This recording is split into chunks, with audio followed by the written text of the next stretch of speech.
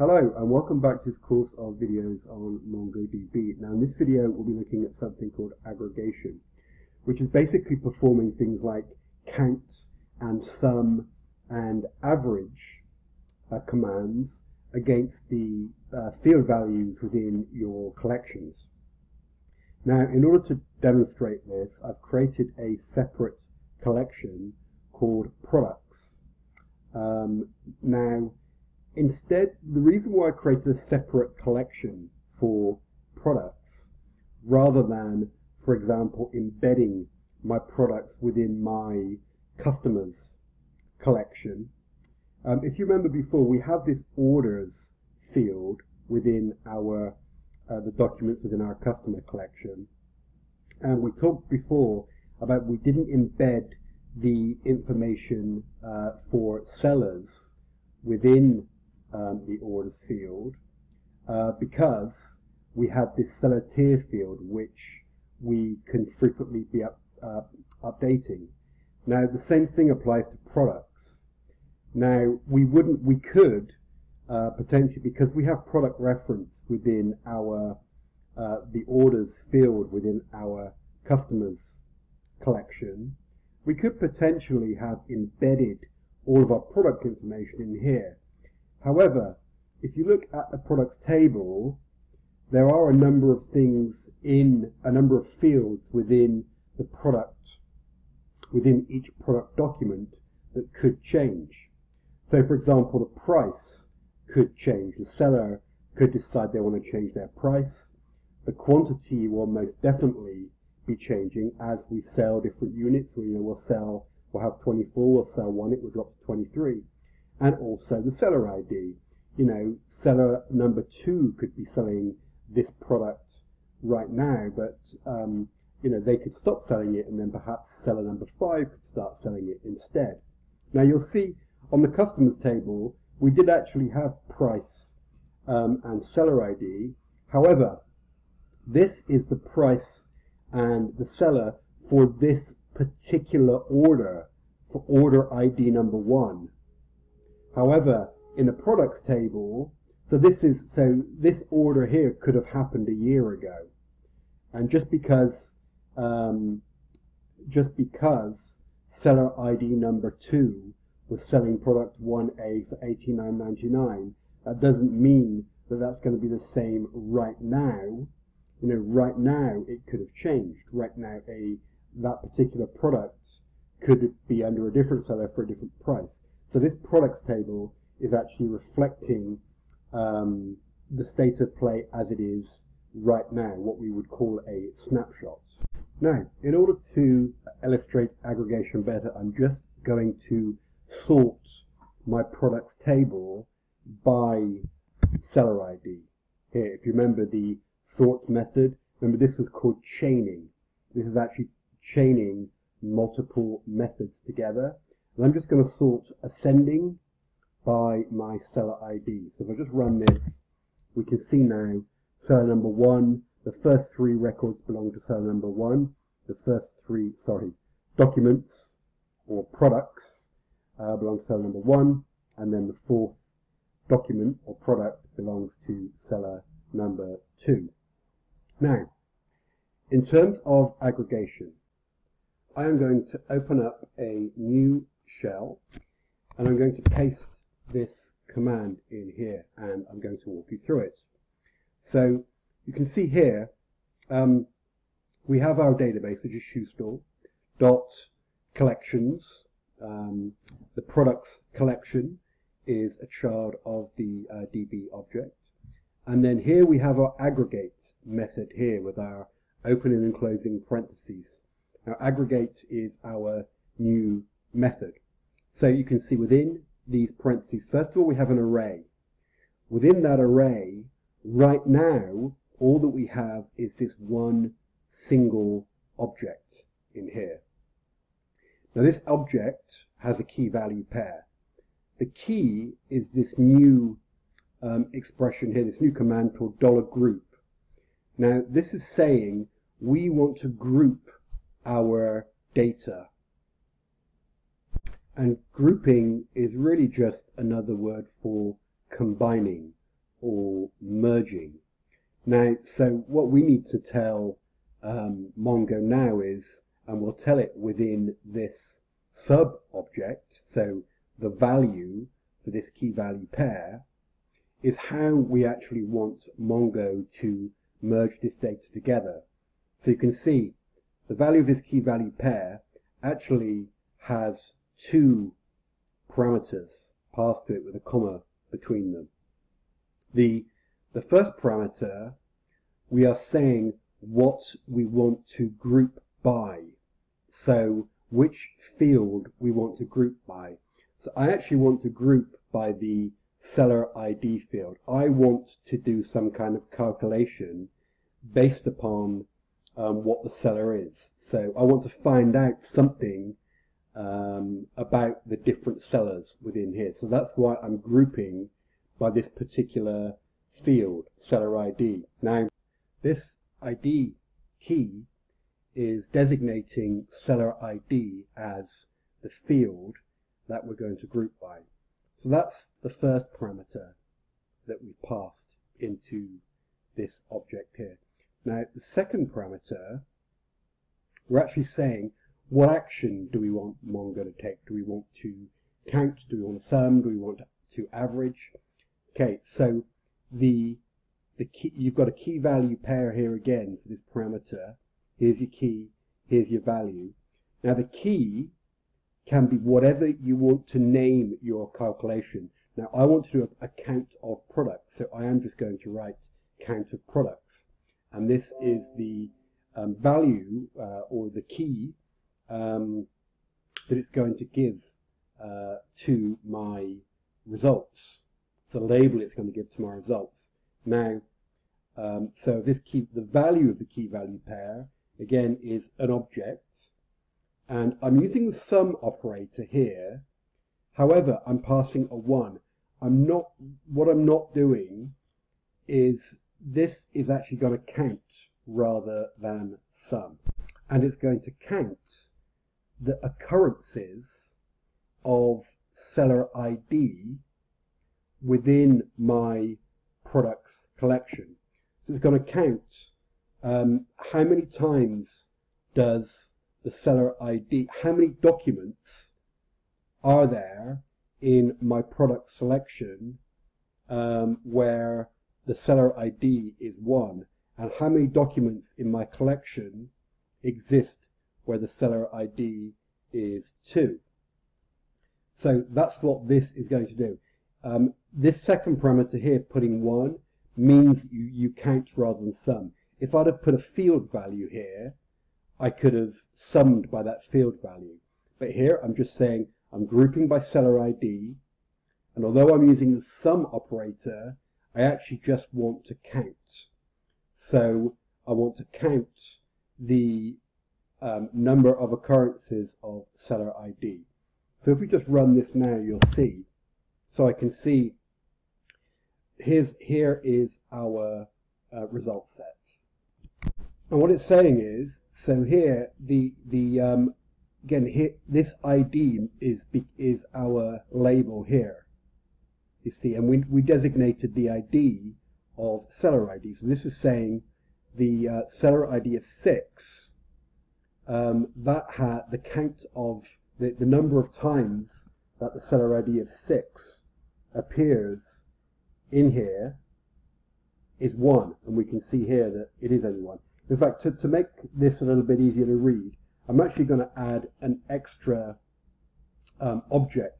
So right now we've only passed a single object within our aggregate method, and we have an array here. We pass a single object.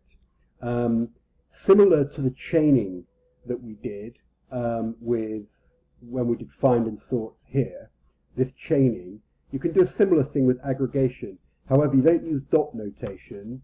I can use a comma, and I can pass a second object in here, which will be and this second object will allow me to sort these documents. And I'm going to sort, and I want to sort by ID ascending, and this will make it a little bit easier for us to read. So you can see I've sorted now, so we can see, okay, so the ID of 1, the seller ID of 1 has a count of 3 documents. And if we go to our, and look at our collection here, we can see seller ID of 1 has 1, 2, 3 documents or products that belong to seller 1. Let's go down to seller ID of 3. We are saying there are 2 documents or 2 products provided by seller ID of 3. And we go down and we find, you see, because we sorted, this is a seller ID of 3, and this product is a seller ID of 3. So that's 2. So this is how our count is working. So to reference it back again, we said we want to group by seller ID. So then this gives us this key value pair here, saying the ID is seller ID. The seller ID of 1, that's what we're grouping by. And our second parameter here is saying this is the key of the key value pair that I wanted to name. That I could name it any one I wanted. I wanted to call it count of products. And then the value, this key value pair, I'm using my sum operator, but I'm counting by inserting this number 1 here. So far within our group, so we're using our group operator here, and the value of the key value pair, so far this object, which is the value of our key value pair, we've only asked for the count of products. What if I wanted to also sum for example, I wanted to sum the quantity. So for each seller, I wanted to know, so for each seller ID, what is the sum of all the quantities. So for example, seller number 1, they have 3 products, one with a quantity of 15, one with 22, one with 17. How would I actually do that? Now, it's relatively simple and similar to a count. If I just copy this here, I still want to be grouping by seller ID, as I am with my counts. I'm going to change my count of products to sum of quantity. So that's going to be my label, if you like. And I'm still using my summer operator, but instead of just putting 1, which would result in me counting, I actually am going to name the field. Now the field that I want to sum is quantity. Now, if I'm going to put quantity here, I do actually have to put a $. In here. You can't just put the field name. I do actually have to put a $. In here. Now this is set, so now I am telling Mongo I want to sum the field named quantity and group by seller ID. So notice the dollars are actually telling Mongo that we are performing a command. So anytime when you see a $, in front of a field value, it's saying we want to do something with that particular field. So if I actually run this now, I don't need that comma on the end. If I run this now, you can see now we've got our sum of quantity. So for the ID of 1, it's saying 54. And if we look at our seller ID of 1, 15 plus 22 plus 17 is 54. So that's great. So we can also do, there's a couple of other similar commands we can use here. We also have average. So again, I'm doing exactly the same thing. I am just going to average of quantity would be my label. And this time I'm actually changing my sum to AVG, but I'm still using the $quantity because quantity is the field I wish to average. And you can see here's my average of quantity for my ID of 1. So my average of 15 and 22 and 17 is, sorry, where are we? Is 18. There we go. Now, the last one I'll just quickly show you is you can do max and min. So I'm not going to, I'll just look at the max. So I'm going to say max of quantity, and that is $max. So we can say the maximum quantity is 22. Now we go back to our seller ID of 1, and we can see the biggest one of the 3 is actually 22. So let's have a look at the same thing on the SQL relational side in our MySQL database. So here's our products table in our MySQL database. I'm just going to paste the SQL statement required in here and then walk you through it. So what we're saying here, at a summary level, I want to select seller ID field, and I also, my second thing that I want to select is a count of the seller ID field. Name that count of products. I want to select it from my products table. Now this is key, group by. I want to group by seller ID. Now, if we compare this against our NoSQL side, so you can see here, so I'm selecting seller ID as a field, and I'm grouping by seller ID. The equivalent in a NoSQL database is this here. Here I am saying I want to group by the seller ID field, which is what we're saying here, group by seller ID. And we also want to select it because we want to see seller ID in the results. These are the results here. So you're seeing I'm selecting seller ID, means it's here. Also I'm grouping by seller ID, which, as I said, the equivalent is this piece here. Now, count seller ID as count of products, which is generating this field here. See the count of products field, the alias here is the column name, and the count of seller ID, or the count of, this is really the count of products, or the count of rows in the products table that have this particular seller ID. So the equivalent here, count as count of products, is here. You see count of products, this is our alias, so our field name here. Let me just resort it. And then you can see here is where this is the command that we gave to our NoSQL to count, the count the instances of each seller ID, so count the documents in the collection.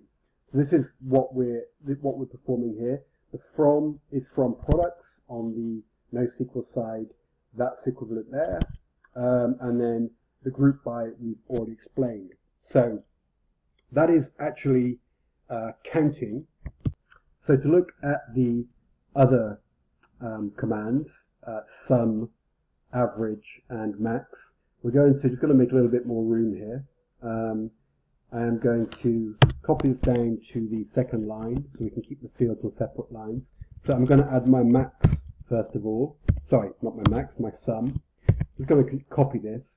So we're going to use the sum keyword. The field that we're going to sum is quantity, and then I'm going to call this sum of quantity. Now if I quickly run this, you will see, there we go, it gives us our sum of quantity as an extra field here. And now I'm going to add my average. So that is a very similar expression to what we just performed here. I'm going to change sum to average and change the alias as well, and run this, and you can see that gives my average of quantity. So you can see I've done sum and average here, which is the same as we did on Mongo. Here we had our sum of quantity and our average of quantity, and now we're going to do our max of quantity. So just to do the max, I'm going to put a comma here as we're creating a new field, and I'm going to paste that in there. I don't know how that got in there. Change the average keyword to max, and then change the alias to max of quantity, and then rerun this, and you can see we've got our maxes. So that is the equivalent on the NoSQL side. So I hope this gave you a good idea of how to aggregate in NoSQL and SQL databases and count sum, average, and max. I also introduced us to chaining, or what's also called piping, because we grouped first of all and then we sorted. We're going to continue that in the next video with other commands we can chain or pipe. So I look forward to seeing you in the next video.